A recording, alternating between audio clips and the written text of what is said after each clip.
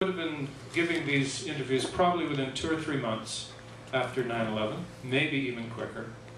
And what she says here is, to a large extent, corroborated by her own handwritten submission to the Port Authority Police, and I will show you an example of that handwritten submission in a moment. But first, I want to go through 6 common characteristics of explosions, and then we'll look at what Sue Keane says relevant to each one. And by the way, I'm no explosion expert, but I do know how to read. And the 6 common characteristics are taken from James Thurman's book, Practical Bomb Scene Investigation. Mr. Thurman is a former FBI explosives expert. Oh, I was going to show you an example of the North Tower. Perhaps I should. A clip that you saw yesterday. But here's the point, before I get to Sue Keane. Corroboration is one of the processes we use when we're dealing with eyewitness evidence. We look for other eyewitnesses who can corroborate what the particular eyewitness has said.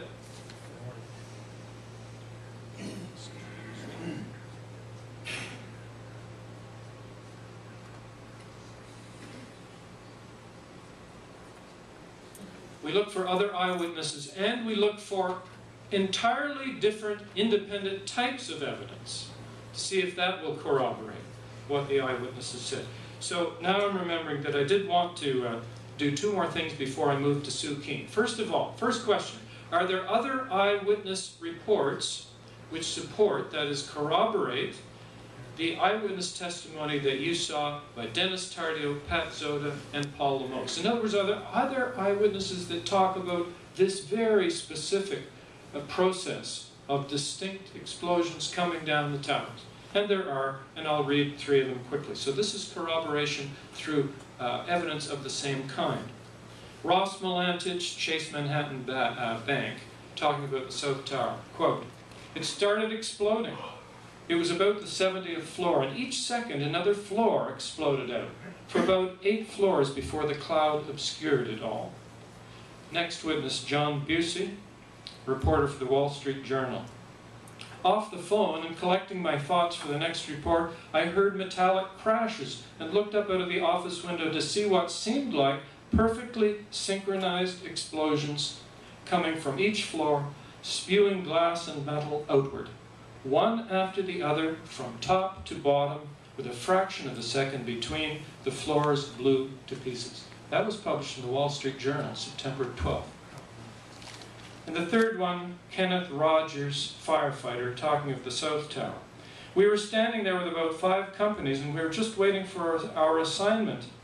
And then there was an explosion in the South Tower. A lot of guys left at that point. I kept watching.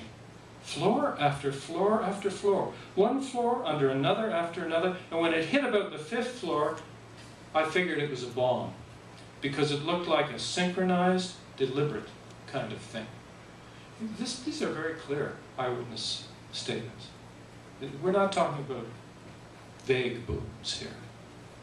And then I wanted to give you, before I move to Sue Keane, pardon me for the getting out of order here, one example of corroboration through a different kind of evidence. So here is Paul Lemos, who's very specific, that he's very clear that he's talking about the North Tower, and not just the North Tower in general, but a corner of the North Tower, as he talks about these distinctive energetic events. So wouldn't it be good if we had a video clip of a corner of the North Tower? And we do. So we'll look at that. It's a close-up of one of the videos Richard showed yesterday.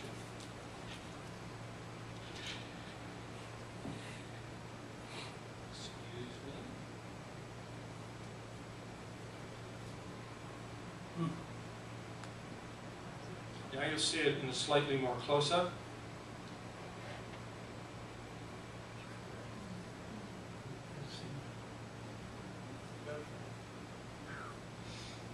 And of course, we can play that again later if anyone would like to. We can play it again if anyone would like to see it later. I've taken it apart frame by frame. You can measure the speed of the ejections, the acceleration, the length. It's very easy to do.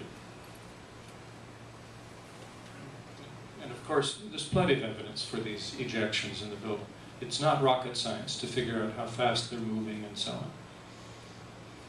Now then, now we get to Officer Keene. And let me remind you who she is. She was a member of the Port Authority Police for 13 years, and for 8 years. And prior to that was in the US Army for 13 years. She knew more about explosions than most of us, and had in fact been trained in how to react to explosions so as to not get injured. How do I know? Because she says so. And these are the 6 characteristics and her comments.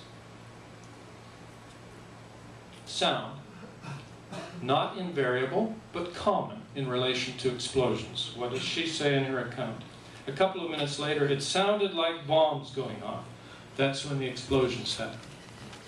Positive blast pressure phase. The device explodes and a pressure wave moves out rapidly in all directions. Hot expanding gases and compressing and displacing the atmosphere, creating this potentially very violent movement. And this, of course, this is the effect that Hollywood likes. This is when you see people's bodies being thrown and glass broken and all these. This is where most of the damage takes place. What does she say? The windows blew in. We all got thrown. Each one of these explosions picked me up and threw me. Partial vacuum during positive blast pressure phase. As the atmosphere is rapidly displaced outward, there is a low pressure area created near the site of the explosion, called a partial vacuum here. What does Sue Keene report? There was this incredible rush of air, and it literally sucked the breath out of my lungs. Negative blast pressure phase. A low pressure area is an unstable situation. Pretty soon the air will come rushing back in to where it was displaced from. Thurman tells us that this too can be destructive, though it's not as destructive as the positive blast pressure phase. What does Sue Keene describe? Everything went out of me with this massive wind. Stuff was just flying past. Then it stopped. It got really quiet. And then everything came back at us. I could breathe at this point, but now I was sucking all the stuff in, too. It was almost like a backdraft. It sounded like a tornado. Incendiary or thermal effect, obvious. He threw me into the hose, which in a way felt great because I didn't realize until then that my skin was actually burning. I had burn marks, not like you'd have from a fire, but my face was red, my chest was red. And finally, fragmentation and shrapnel. There was stuff coming out of my body like you wouldn't believe. It was like shrapnel. It's still coming out.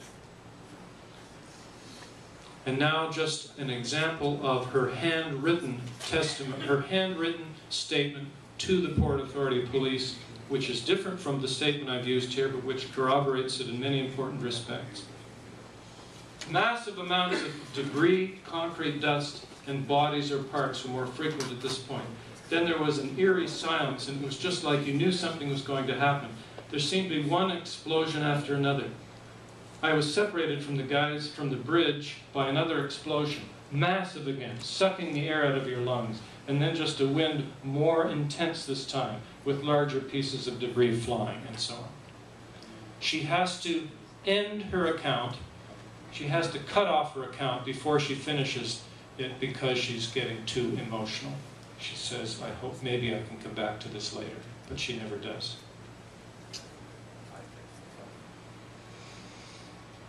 So, I've now completed the first part of this point, namely the dealing with quality eyewitness testimony. And if you were to ask me what do I think Sue Keene perceived, I would say I believe she perceived exactly what she said she perceived. Massive explosions. And any account of the collapse of the towers that doesn't take that into account is flawed. Now I want to go on quickly to the issue of quantity and just give you a little bit of an overview